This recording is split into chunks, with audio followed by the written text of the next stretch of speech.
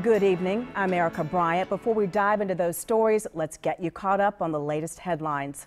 The state of North Carolina is sending $35 million to local health departments, part of the federal funding it received to combat COVID-19. Each county gets a minimum of $90,000. Counties with the highest populations and more COVID-19 cases will receive more funding. And that funding will be needed. A key model used by the White House predicts the U.S. could see more than 200,000 deaths by October. That's when a second wave is expected. Right now, 18 states, including the Carolinas, seeing an upward trend in newly reported cases. And mask mandates now being weighed across North Carolina. Today, Raleigh took steps toward its own mandate. Raleigh City Council passing a motion to give its mayor the power to mandate face coverings, but so far not clear on if and when she will. And as we mentioned moments ago, Mecklenburg County leaders debated what their options are for requiring masks. The support is there to pass a resolution, but there's a catch to all of this. Our Joe Bruno listened in on the debate tonight to explain why they support it and what is stopping them now from taking action. Joe. Erica, here is a would you rather for you. Would you rather be forced to wear a mask in public, or would you rather go back to phase one with all of those restrictions and a stay-at-home order? County leaders think that the public would much rather keep away from those past restrictions and choose the mask instead. It's clear they want a mandate, but right now it's not clear if they'll be able to get one. For 18 straight days, Meck County has had triple-digit COVID-19 cases. Hospitalizations are on the rise, the percent positive rate is up, and social distancing is on the decline. COVID-19 is still here, and leaders aren't sure whether people realize that. We are watching the heat go up, and we're doing pretty much nothing about it.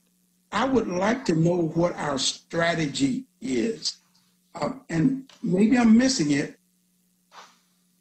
but I just feel like we're all over the place. Commissioners feel like they are losing the messaging war. It's evident most of them want to mandate masks in the county. They say face coverings could prevent the state from having to go back in phases. If you don't want to turn back, you need to turn on wearing a mask. It's so simple to wear a mask, and it can prevent so many hardships in the future. It can prevent us from going backwards, prevent people that we love getting sick. The county manager says she can't mandate masks across the county without the approval of its towns and cities. Commissioners ask staff for an official recommendation on whether everyone should be forced to wear one every time they leave their home. Health Director Gibby Harris warned, though, that the mandate isn't seeing dramatic success in other areas. What we've found in a couple of counties that have required masks is there's no way to really enforce it, and they're not seeing that the requiring of mask wearing has made much difference in their communities. With flu season approaching, leaders want the public to slow the spread so hospitals continue to have capacity. I think people have it in their mind that that we're not ever going back. Like there's no situation that we would ever go back to stay at home. Well, a lot of debate there tonight, but they seem to be on the same page. But this was not the only action taken around public health tonight, Joe. The leaders also declared racism as a public health crisis. Erica, they unanimously passed that resolution, and they voted to send a copy of it to every single lawmaker and every single county commission in the state. The resolution reads in part that the Mecklenburg County Board of Commissioners believes that racism can form the basis for a public health crisis affecting our entire county and should be treated with the urgency and funding of a public health crisis. Looking at racism in this way offers legislatures, health officials, and others an opportunity to analyze data and discuss how to dismantle or change problematic institutions. The health director says she is in favor of this resolution and looks forward to working with commissioners on how to provide resources that will help with it. Erica? All right, Joe, thank you. Covering a lot tonight.